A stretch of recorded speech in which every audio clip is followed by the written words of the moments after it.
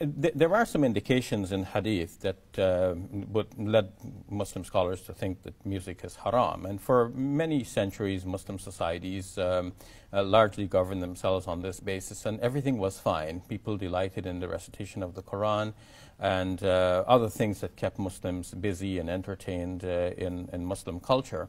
Now we're living in a situation where music is all pervading, and it's difficult to avoid. Now, if we rule that music is haram or forbidden, we place many Muslims in a situation where they feel trapped. You cannot avoid listening to music, so there's all this. Can't go to the mall. Yeah, exactly. Yeah. So all this music, all this haram is constantly piping into your ears, and this leads to a sort of extremism when you feel like you are so trapped and you really need to do something desperate to change the environment because the environment is so absolutely fundamentally corrupt.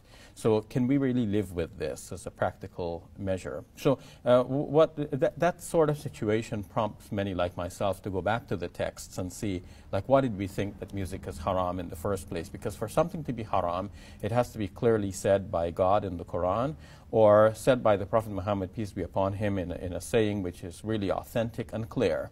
There are two things. The saying has to be authentic, and it also has to be clear. If it's something vague, you cannot imagine that something will cause you to fall into hell, and the Prophet, peace be upon him, only gives a vague indication of it. You would expect that he would say very clearly, look guys, if you do this thing, you're going to fall into hell, so don't do this. And the Quran would likewise say in very clear language that the thing is forbidden. Well, first of all, there's nothing clear in the Quran about music.